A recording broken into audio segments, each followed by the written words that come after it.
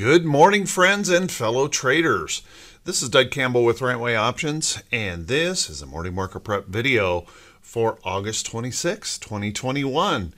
Well, we had a slightly negative durable goods order yesterday morning, and the market went, don't care. And we set new record highs in the SPY and the QQQ. So what does that mean for this morning? Well, how about we grab ourselves something to drink, buckle up. Let's get ready for the Thursday edition of the Morning Market Prep video. Good morning once again, everyone, and thank you so much for being here. I really do appreciate it. We have kind of an interesting morning setting up with some big economic data and then the worry or concern as to what Jerome Powell might say or do on Friday during the virtual Jackson Hole Symposium. And your guess is as good as mine. But let's take a look at these charts and see if we can gain some information about how we might want to approach the market for today. Let's take a look here.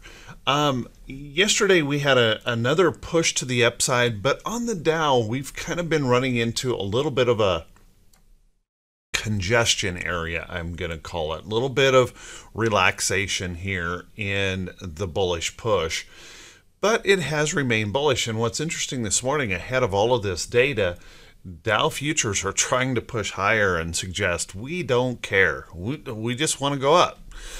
And that's kind of what we've seen lately when we get bad news. In fact, there was a story out of Bloomberg that said, it's kind of a remarkable circumstance right now where the market has the ability to just ignore all bad news. We kind of joke about it in the Right Way Options room that good news is great and bad news is good. And we just keep driving higher. It doesn't seem to matter. And perhaps that continues. There's no way to say that it can't continue because the bulls just seem to have a ravenous desire to just buy something no matter what the data comes out and says in the market. So let's take a look here. Diamonds continues to stay very bullish. We're holding in trends. If we were to mark out a channel in here, we certainly have some upside room that we can move in that channel.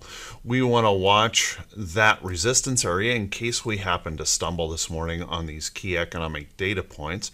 But right now, bulls are in control, and they seem solidly in control in the morning this morning. So do what I've been saying, I guess, continues to be stick with the trend until the trend breaks. But don't become complacent, because in a complacent market, we will suddenly start to care about negative reports, and it'll just be like a light switch flips, and you never know when that's going to be. So just don't become complacent. Let's take a look at the SPY, SPY. SPY also very bullish here, setting new record highs, running up this trend. We've had these pretty scary shock waves in the market, but then just rush right back in, push through new records. So we have a support level up here, and you can see we're even trying to push a little bit this morning in the SPY back to the upside, even though we've got Asian markets mostly down because Korea raised interest rates. First central bank to raise interest rates, I believe. And so most of Asia was down last night. And European stocks are red across the board, but boy, not here. We're not worried about that. We're pushing to the upside here ahead of these data points. So holding in here above that support, looking very strong here. Stay with the trend until the trend breaks. Let's take a look at the QQQ. QQQ also new record highs. We broke this support level to the upside. There's really nothing in here that suggests bearishness yet. It does, leave that little bit of concern that even a pullback into here can be relatively painful because of the large point move that could be. But as long as we hold up above this area, I got to give this up to the bulls. The bulls are definitely in control. And then if we take a look at IWM, IWM rallied again yesterday, was pushing up strongly, but then by the end of the day saw just a little bit of selling coming into play, and we did end up respecting that 50-day moving average by the close. So they continue to press here, and you can see this morning in the pre-market, we're trying to pump them a little bit more ahead of these numbers, see if they can push up through that 50-day moving average. Right now, IWM remains the weakest of the indexes, and we still have a tremendous amount of price congestion right here in this area. And so for now, I kind of have to continue to lean to the bearish side with that 50-day moving average in decline. But right now, once again, I'm not sure anything really matters except buy something. So watch this pretty closely. In case there is that failure, it could be kind of an ugly failure if it does occur. If not, we might be able to just push right through like it wasn't even there, hold it as support, and then we start seeking out these highs up here in the chart that we've struggled so much to get through. Let's take a look at our VIX. Now, our VIX finally did make a little bit of a break to the downside yesterday, pushing on through. So we did get that little bit of follow through yesterday, but it wasn't super convincing. And we do want to kind of keep in mind here that as we press down, we're quite a ways away from the lows of the market, while the SPY and the QQQ continue to make new record highs. So keep an eye on that. Could be an interesting day today with these data points coming out, how we might respond in here. But as of now, the VIX says, hey, we really are not worried about anything. We just want to keep buying. So that's what we see here. We've got to give this to the bulls. The bulls are showing lots and lots of strength. Then let's take a look at our T2107. Now, T2107 is our 4-week new high, new low ratio. And this is, our percent of stocks above the 200-day moving average. This is a problematic thing for the market. And as I continue to mention, we've got so many stocks that are drifting below their 200-day, and we're about 50%, just barely above 50% here in this, of stocks above their 50-day and those that are below. So we've got kind of this interesting situation going on where we have a lot of stocks that are just not being supported. We don't like them at all. And then those stocks that are very, very, very strong. So kind of an interesting circumstance. And one of the things I worry about is whether or not we're going to have those stocks that are pushing and pushing and pushing to the upside. Will they have enough energy to lift these up? Because we're dragging around a lot of dead weight here. Or does this dead weight kind of win the day and we run out of that bullish energy and that dead weight starts to pull everything down? I don't know which would occur here, but let's watch that closely. Now, it is nice over the last 3 days. We have seen a recovery in that move, more stocks pushing above that 200-day. But let's just keep in mind, we still have some pretty serious downtrends in this going on. So we still have that battle between the haves and the have-nots.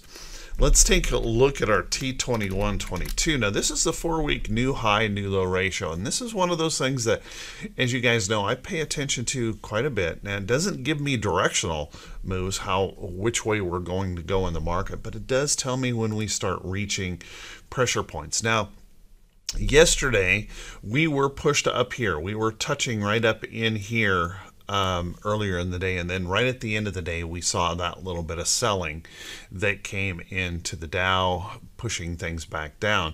So we're going to have to watch this pretty closely. We still have room to the upside. If this GDP number this morning, if the jobless claims number this morning provides that inspiration, no reason to believe that we cannot go higher. Also, if we were to stumble, we certainly have opened up a big open space to the downside here in T2122. So be careful to, with complacency here we have stretched this market a long ways in the last few days of trading. And if we were to stumble, that could make for a quick move to the downside. So make sure you stay on top of that here this morning. And I think a little bit of the selling yesterday at the close of the day was just folks taking profits, getting out of the way, just in case these numbers aren't all that stellar. Let's take a look at our T2101. Now T21 is market breadth, and I have to give this one up to the bulls. The market breadth has moved up on this buy wave, and we've been seeing that as a struggle here recently. So that market breadth has increased and improved. We're seeing a little bit more strength in that. We still maintain this very long-term downtrend in market breadth, but much better than it was just a few days ago, where we were way down here scraping the bottom of the barrel. So pushed up pretty nicely here, and so a little bit of breadth helps out in the market, making sure that we have that momentum in play. Let's take a look at our economic calendar for today, and this is the thing that we're going to have to deal with this morning. Before the market opens here, we're going to have a GDP number. Now, the GDP number, Econoday consensus is that it's going to come in at 6.6, which is a little bit higher. Now, the question is, as we continue to heat up, as this GDP number continues to heat up and heat up and heat up, will that be a concern for the market or not? GDP at 6.6 is just a little increase over the last reading. If it comes in a lot hotter than that, that could be a problem. If it comes in less than that, the market may see that as bullish. That inflation is going to be in check, and we could see the market rally on that. So watch that close. And then jobless claims, we're looking for a modest improvement in those jobless claims. I'm not sure that it matters, because we've missed on this number several times and we don't care. We just move up. So watch that closely. May not be nearly as important as it usually is. So watch that close. We do have a natural gas report here today, and we have the Fed balance sheet. But once again, we don't care about debt, so the Fed balance sheet being over $8.25 trillion really doesn't matter. What will matter after we get through these data points is figuring out what's going to happen as we kick off the Jackson Hole Symposium.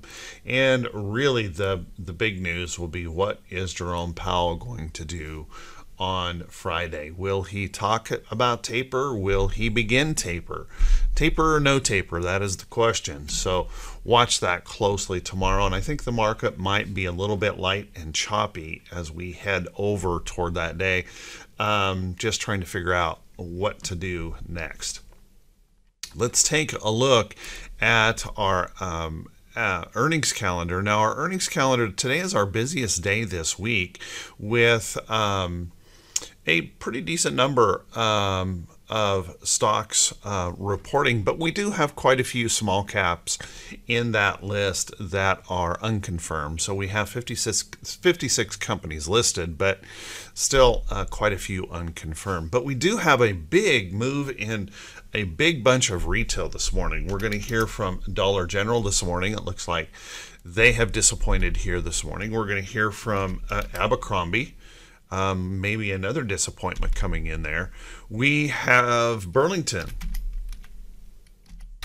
reporting. There's another slip on Burlington.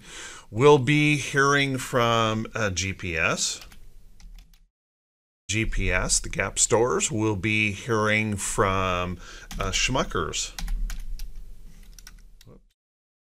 SJM, Schmuckers. That one's slipping as well. We've got Peloton that will be reporting today. We'll also be hearing from WDay and Dollar Tree. So big round of retail that looks like is having kind of a rough morning this morning. So keep a close eye on that as we progress through.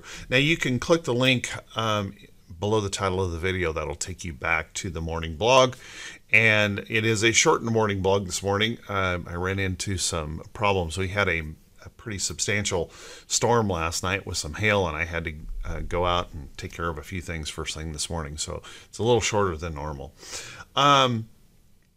Also, I want to remind everyone before we move on that today you still have a little bit of time to sign up. Today at 2:30 p.m. Eastern Time, I will be doing a basic options class for those folks that are brand new to options or wondering why or if options are something that I should be involved in. And we'll be going over the details of options, and I will be teaching just a simple directional strategy with options. So if you're interested, guys, make sure you follow that link that's below the title of the video, and that will get you to the place where you can get signed up for that class. That kicks off today. Looking forward to it.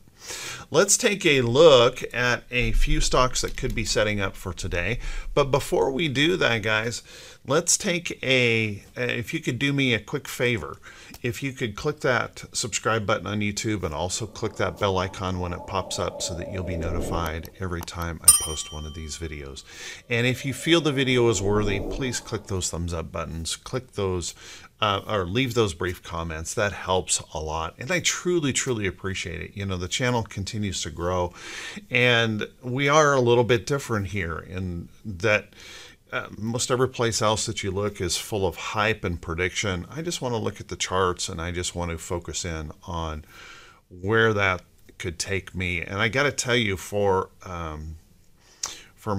I'm just doing this for me and sharing it with you folks out there, because I can tell you that having done this as a full-time trader for more than 15 years, this has helped me stay balanced and control those emotions that we can easily get involved in our trading that, as you know, can cause lots of problems. So thanks to everyone who does support the channel and this kind of content, and I appreciate it. And also thank you so much to everyone who utilizes that Buy Me a Coffee link below the title of the video and is supporting the channel that way. Thank you so much. You guys are awesome. Let's take a look at a few stocks that could be setting up. Please keep in mind, guys, that we are a little bit stretched out in this market, and some of these are just ideas for your watch list. These are not recommendations to buy or sell any security, so keep an eye on that. Let's take a look at a stock, BTU. Now, I ended up buying some BTU yesterday. That doesn't mean that it's buyable for you. Make sure you follow your own rules and your plan. But I picked this up. I really like this trend. BTU has been moving up beautifully here, and we punched through some resistance here yesterday, trying to move on through. So if we can maintain that bullishness in the market, this may have that opportunity to continue to move on up. And we know China is opening up a new coal power plant just about every week.